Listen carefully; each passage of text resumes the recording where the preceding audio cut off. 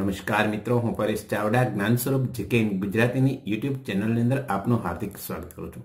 આજે 26મી જાન્યુઆરી 2019 તો આજના આ 70મા પ્રજાસત્તાક પર્વની આપ સર્વને હાર્દિક શુભકામનાઓ સાથે કરીએ આજના એક વિશેષ ટોપિકની શરૂઆત। મિત્રો, ઇસરોએ કલામ સેટ V2 ઉપગ્રહ લોન્ચ કર્યો। આ છેલ્લા 2 દિવસની અંદર થયેલું આ અભૂતપૂર્વ કાર્ય છે તેની આપણે વાત છે આજે કરવાના છીએ। તો કરીએ મિત્રો શરૂઆત। ભારતીય અંતરિક્ષ સંશોધન સંસ્થા જેને આપણે બોલીએ છીએ ઇસરો, તેણે સફળતાપૂર્વક કલામ સેટ V2 ઉપગ્રહ લોન્ચ કરેલ છે। આ લોન્ચિંગ 24મી જાન્યુઆરી 2019ના રોજ કરવામાં આવેલું છે। કલામ સેટ V2 ઉપગ્રહનું નામ ભારતના પૂર્વ રાષ્ટ્રપતિ અને વૈજ્ઞાનિક તથા મિસાઇલ મેન ગણાતા અબ્દુલ કલામના નામ ઉપરથી રાખવામાં આવેલું છે। આ ઉપગ્રહની મુખ્ય વિશેષતાઓ જાણીએ। આ ઉપગ્રહ આજ સુધીનો સૌથી ઓછા વજનનો ઉપગ્રહ છે। આ એક સંચાર ઉપગ્રહ પ્રકારની શ્રેણીનો ઉપગ્રહ, તેનો ઉપયોગ રેડિયો ટ્રાન્સમિશન તથા વાયરલેસ કમ્યુનિકેશન માટે કરવામાં આવશે। જોઈએ તેની થોડી ઝલક।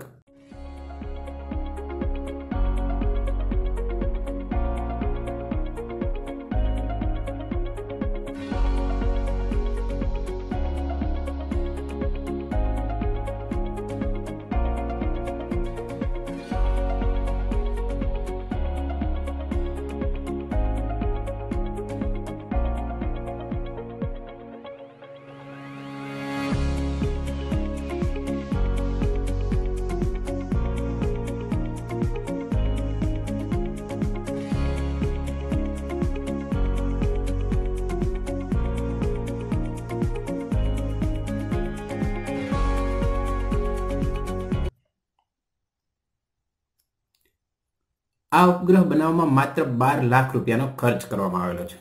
તેનું નિર્માણ કાર્ય ચેન્નઈ બેઇજ અંતરિક્ષ શિક્ષણ સંસ્થા એટલે કે સ્પેસ કિડ્સ ઇન્ડિયાના વિદ્યાર્થીઓ દ્વારા 6 દિવસની અંદર કરવામાં આવેલું છે। આ ઉપગ્રહની અવધિ માત્ર 2 માસની છે।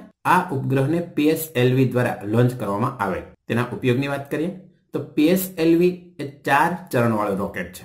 આ લોન્ચિંગ દરમિયાન ઇસરોએ રોકેટના ડેડ સ્ટોકને રિકવર કરવાનો પ્રયત્ન કરેલો છે। મોટેભાગે PSLV 3 ચરણમાં કામ કર્યા બાદ ફરીથી પૃથ્વી પર આવે છે, જ્યારે ચોથા ચરણમાં ક્યારેક જ તેનો ઉપયોગ થાય છે। તેની સહાયતાથી સ્પેસક્રાફ્ટને યોગ્ય કક્ષામાં સ્થાપિત કરવામાં આવશે। ઇસરોએ આ ચોથા ચરણનો પ્રયોગ કરવા માટે એક ઓર્બિટલ પ્લેટફોર્મમાં તેને પરાવર્તિત કરેલ છે। આ પ્લેટફોર્મ પર લગભગ શૂન્ય ગુરુત્વાકર્ષણ બળ પરિવેશમાં પ્રયોગ કરાશે।